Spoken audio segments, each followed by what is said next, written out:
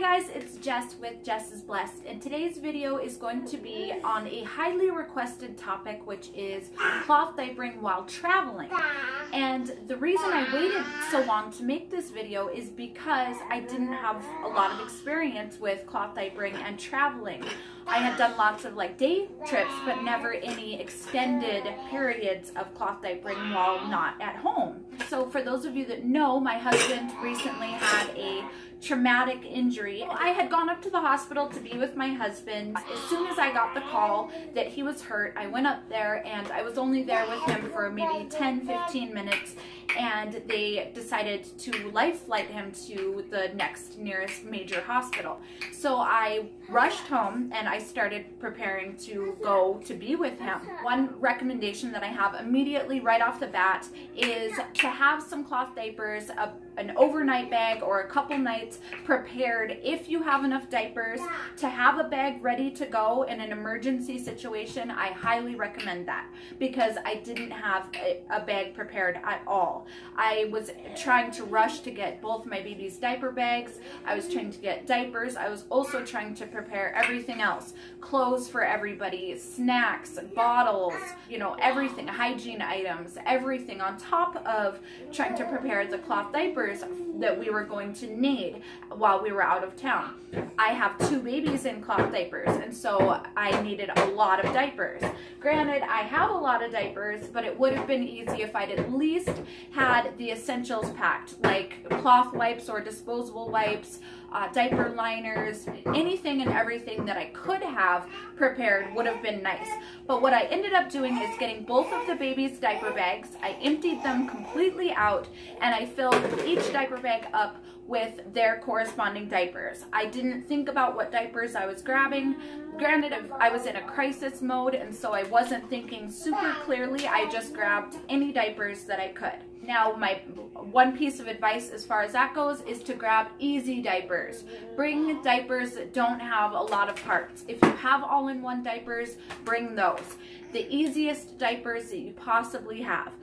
Now, if you are going on a train or a bus or a plane, obviously that's different than traveling by car or in a vehicle where you have more space. So in those instances, I would recommend to grab diaper covers and flats, or just your standard diaper insert, because that's going to be a lot less bulk in your luggage. So that's what I would do in those instances. So if you're going to be traveling and space isn't an issue, I would bring all-in-ones or the easiest diapers that you have, because you're not going to be wanting to put diapers together or deal with a lot of pieces. And then when you're dealing with poopy diapers, it's less to deal with. There's less layers. I love Grovia hybrid diapers, for example, but for a poopy diaper, there's a lot of places that need to get cleaned out. There's a lot of crevices, there's a lot, and it's a lot when you're on the road. So that brings me to my next point, is a cloth diaper sprayer. If you can bring one, I would recommend bringing one. I did bring one. However, my husband wasn't with me to hook it up, and I do know how to hook them up, but I couldn't find any tools to bring with me. We ended up staying in a hotel room. I tried to figure out how to hook it up and I couldn't. So I was out of town with all these diapers, these babies, no diaper sprayer, and I brought a lot of diapers like this one that were really difficult to clean poop out of. It was a lot.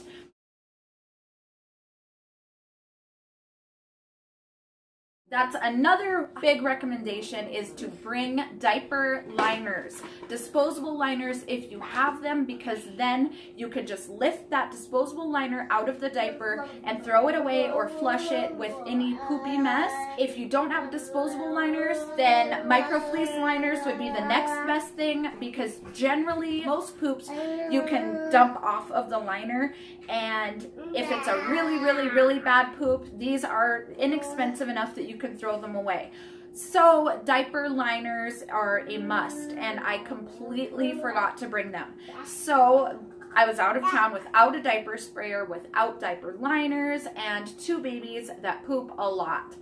The next thing that I would recommend to bring, if you can't bring a diaper sprayer, are plastic spoons.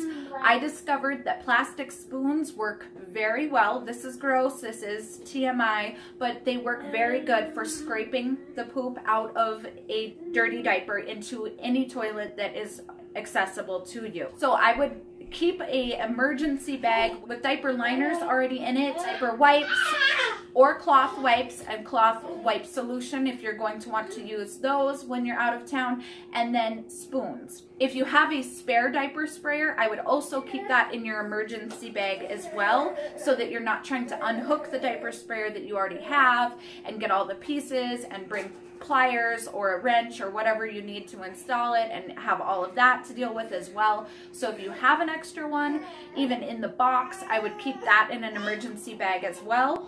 Also, for cloth diapering and traveling, I would bring as many wet bags as you can. I would bring small wet bags, as like I said, as many as you can, because I found myself, you know, we were at Walmart, we were in the hospital room, we were all over the place. My babies would have a poopy diaper, and I didn't have enough wet bags. I didn't pack adequately. I think I packed maybe 2 of them. And without a diaper sprayer, you're just going to want to seal it up and deal with it when you can, when you either get to somewhere that you can deal with it or when you get home. So bring as many of these as you possibly can. Also, large wet bags or pail liners. If you are staying in a hotel, one that has a handle on it is a great option.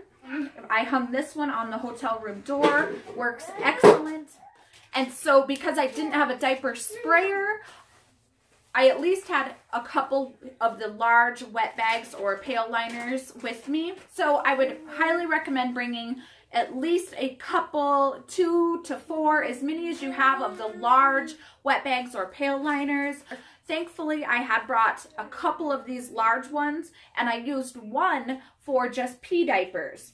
And I used one for poopy diapers, so that when I got home, I could just throw the wet diapers directly into the washing machine and not have to worry about spraying any of them out or trying to stain treat any of them or anything like I normally do with poopy diapers. And then the poopy diapers I was able to deal with when we got home. Like I said, I didn't have a diaper sprayer. We were out of town for several days, and so when I got home, I had a full bag of poopy diapers. It was awful, and so it was seriously like an hour of spraying out poopy diapers, and that was not fun. So if you can, bring a diaper sprayer. If we had been gone any longer, I would have found a laundromat and dealt with some of the cloth diaper laundry. If you're going out of town and able to stay with relatives, that is wonderful. Hopefully they'll let you use their washing machine for doing diapers, but some people are real squeamish about that and don't want you to use their washing machine for it because they just don't understand that diapers do get cleaned in the washing machine and there isn't poop left over all over in their washing machine. So even if you're staying with friends or family, you still might come across this issue where you have to deal with all of them when you come home. So I do highly recommend using one for potty diapers and one for poo diapers. Also, as far as the diapers go, pack way more diapers than you think you need. Pack a ton of diapers, and then when you think you have enough, pack a few more. Because we were out of town for, I think it was 3 days, and we used pretty much every diaper that I brought. I thought that I had more than enough, like plenty. Like I wouldn't even go through what I had, and we were almost at the end of the diapers by the end of those 3 days. Definitely pack as many as you possibly can. I did bring disposable wipes with us. Normally we use a mix of disposable wipes and cloth wipes. I was in such a hurry to leave the house that I didn't even grab any cloth wipes because that would have been another whole thing. Cloth wipes, the wipe solution, a wipe container, just everything. And so I did already have disposable wipes in the car. I grabbed a couple extra packages of like 7th generation. Any of the like greener or natural wipes I feel are much safer than like the standard Pampers or Huggies. They just don't have all the chemicals in them. And so I did bring disposable wipes with us. I found that easier while we were traveling.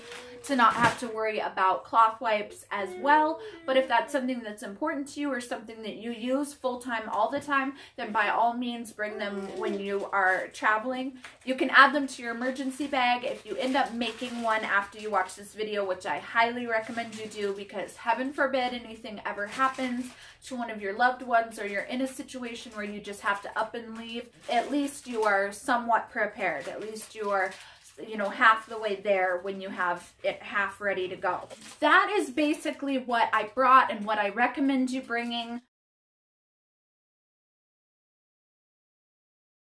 Like I said, I just packed the 2 diaper bags full of diapers. One for Gunner and one for Georgia. I had at first just piled them all in one of these pail liners. I had just piled all the diapers in there, and then I discovered that it was like, I mean, it was full, like a trash bag. It was just full.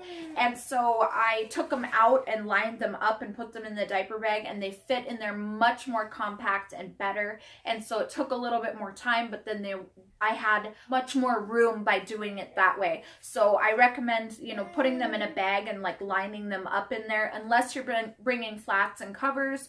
Or something like that, then I would just, you know, lay the covers maybe in the bottom and stack all the flats or inserts inside of it. I put them all in a diaper bag. Then I kept them both in the car so that we had access to either bag while we were in the car traveling. Then once we got to the hotel room, we brought both bags in, and I just left them right by the bathroom. So whenever I needed a diaper, I would just grab whichever baby's diaper I needed.